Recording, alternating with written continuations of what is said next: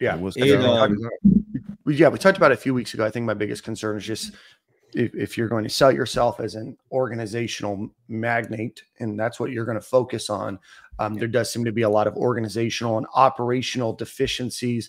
The staff is probably double the size of Dan Mullen's staff. It's probably quintuple the size of what Steve Spurrier had. And obviously I know college football has changed and everything else. But I think the organizational comment to me is one that really stuck out there.